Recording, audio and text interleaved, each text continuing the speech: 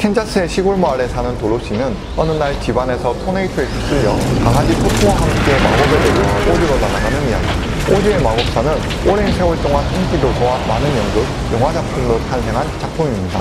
정신을 잃은 도로시는 깨어나보니 더 이상 캔자스가 아니었으며 착한 북쪽 마녀와 먼치킨들이 나타나서 나쁜 동쪽 마녀를 없애줬다고 고마워하는데요. 동쪽 마녀는 도로시가 타고 날아온 집에 깔려 죽은 상태였습니다. 도로시는 동쪽 마녀의 빨간색 마법 구두를 신고서는 집으로 돌아갈 방도를 구하는데 북쪽 마녀는 오즈에서 가장 위대하다는 마법사가 사는 에메랄드시에 가보라고 하죠.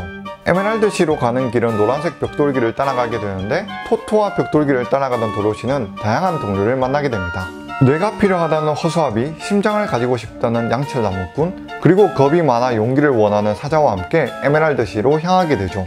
오즈의 마법사의 저자는 1856년 태생의 미국의 작가 라이먼 프랭크 바움으로 이 작품을 내기 전엔 영국 무대 연출이나 신문사 기자 등 여러 일을 했지만 그다지 빛을 보지 못한 삶을 이어가다가 40대 중반인 1900년에 발간한 오즈의 마법사가 초대형 인기를 끌며 베스트셀러 작가의 반열에 오르게 됩니다. 오즈의 마법사는 한 권으로만 끝난 것이 아니라 후속편이 13편이 있었으며 그가 죽고 난 이후에도 연극, 영화, 애니메이션 등으로 재탄생하며 캐릭터로 CF도 찍는 인기 작품으로 명맥을 유지했죠. 도로시가 집으로 돌아가고 싶다는 설정으로 오즈를 만나러 가는 기본 스토리를 지니고 있는 작품에서 도로시는 결국 동쪽 마녀로부터 얻은 마법 구두를 이용해 집으로 돌아가는 데 성공합니다. 하지만 작가는 속편을 이어가기 위해 도로시를 집에 가만히 놔두질 않았고 후속작에서는 배에서 떨어진다거나 혹은 길을 헤매든가 해서 어떻게든 오즈의 나라로 돌아오게 하죠. 심지어는 시리즈 6권에서는 가족이 집의 대출금을 갚지 못해서 가족 모두와 함께 오즈의 나라에서 살게 됩니다. 이쯤 되면 캔자스는 안 돌아가고 오즈의 나라에서 정착해 살아도 될 법하지만 이 작품의 주제는 어쨌든 집이 최고다라는 설정을 갖고 있는 작품이죠. 주요 등장인물들을 살펴보자면 도로시가 처음으로 만난 동료인 허수아비는 평생 소원이 뇌를 갖고 싶어하는 캐릭터입니다. 하지만 사실 허수아비는 작품에서 이미 지혜로운 모습을 많이 보이는데요. 도로시와의 대화에서는 이러한 명대사도 있습니다. 도로시가 먼저 이렇게 묻죠. 허수아비님은 뇌가 없다면서 어떻게 말할 수 있죠? 그러자 허수아비의 답변은 글쎄 잘은 모르겠지만 사람들도 생각 없이 말을 많이 하지 않나? 라고 답하죠. 허수아비의 작품 내 또 다른 특징은 몸 안에 지푸라기가 빠지면 움직일 수 없는 독특한 설정이 있으며 마법사 오즈를 만나고서는 톱밥이 든 주머니를 머리에 받게 되면서 뇌가 생겼다고 기뻐하게 됩니다.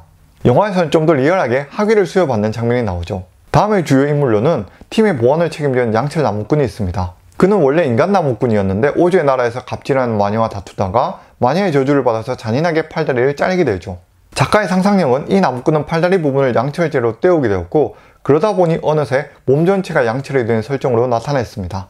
양철 인간이 된 나무꾼은 여전히 나무를 하며 살아가고 있었는데 비에 맞으면서 몸이 녹슬었고 스스로를 돌아다보니 평생을 기계적으로 일만 하다 마음이 없다는 사실에 괴로워하고 있었죠. 주인공 도로시는 양철 나무꾼을 처음 만날 때 다시 움직일 수 있도록 기름을 쳤으며 전투력을 책임지는 든든한 동료로 만들게 됩니다.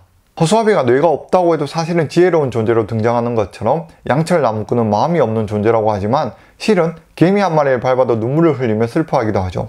오즈의 마법사를 만나고서는 양철 조각으로 만든 심장 조각을 받게 되면서 마음을 가지게 되어 행복한 모습을 보입니다. 또 다른 동료로는 겁쟁이 사자가 등장하는데 무서운 사자의 모습을 하며 도로시의 강아지 토토를 위협했지만 도로시가 뺨을 때리자 사자는 그만 그 자리에서 울음을 터뜨리게 되죠.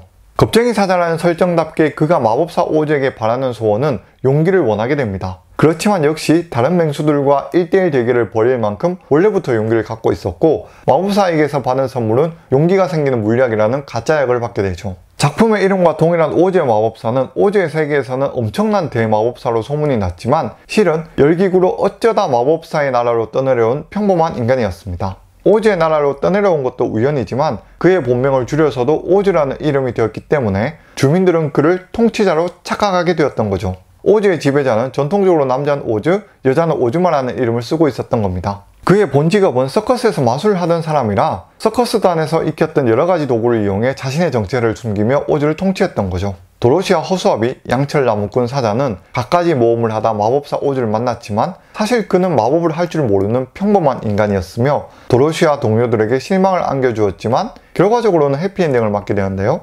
도로시와 동료들은 모험을 하며 위기를 극복하는 과정에서 이들은 이미 자기 안의 능력을 발견하였고 자신을 변화시킨 것은 남이 아닌 스스로를 변화시켜야 된다는 걸 알게 되었던 겁니다. 그리고 도로시는 세상에 집보다 좋은 곳은 없다는 것으로 이야기는 마무리되죠.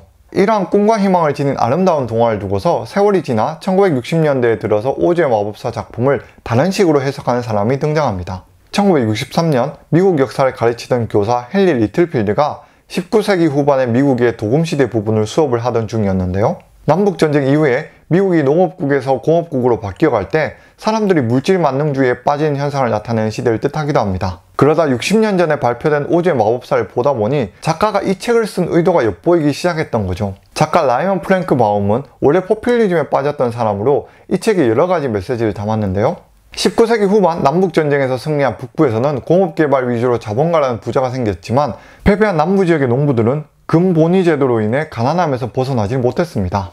금본위제도라는 말 자체가 어려운 개념이라 경제용어 영상을 따로 하나 찍어야 할 정도라서 간단하게 요약하자면 화폐 단위의 가치와 금의 일정량의 가치를 등가관계에 유지하는 제도였죠. 농부들은 이 제도에서 은을 추구하고 싶어 했고 그렇게 되면 더 많은 돈이 유통되면서 본인들도 대출을 쉽게 할 거라 생각했었습니다. 오즈의 마법사에서 도로시가 일행이 에메랄드 도시로 가는 길은 노란 벽돌길을 따라 걷게 되는데 도로시가 신었던 빨간 구두의 처음 색상은 은색깔이었습니다. 금을 상징하는 길과 은을 상징하는 구두였던 거죠.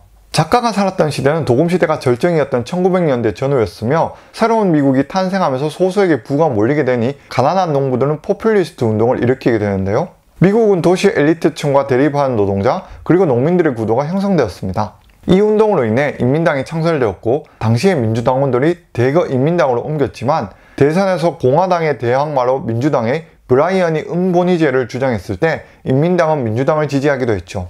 도로시는 일상에서 마주할 수 있는 미국 소녀를 뜻했으며 캔자스에서 힘겨운 나날을 보내다가 통제할 수 없는 외부 힘 토네이도로 인해 오즈로 날아가게 되었다고 합니다. 동쪽 마녀는 은행가와 자본가를 의미하고 허수아비는 농민, 양철 나무꾼은 쉴 수도 없는 공장 노동으로 인해 인간성을 잃어버린 근로자, 겁쟁이 사자는 민주당의 브라이언을 의미하는데 이는 브라이언이 좀 더 급진적인 기억을 했더라면 하는 작가의 희망이 담긴 부분이었죠. 하지만 이 또한 헨리 리틀필드라는 교사의 분석이었고 이후 또 다른 사람들의 주장으로는 오즈의 나라는 새로운 도시와 소비 문화의 축화를 나타낸다고 합니다. 번쩍이는 에메랄드 도시는 미국민들이 새롭고 반짝이는 미국에 적응할 수 있도록 도와주는 작품이라고 하죠. 문학작품의 해석은 이렇게 다양한 해석이 존재할 수 있는 사례라 할 수 있습니다. 오늘은 오즈의 마법사에 대한 정리와 숨겨진 해석에 대한 이야기를 다루어 보았는데요. 이 영상이 조금이나마 도움이 되셨다면 구독 부탁드리며 많은 공유 부탁드리겠습니다. 행복한 하루 보내세요.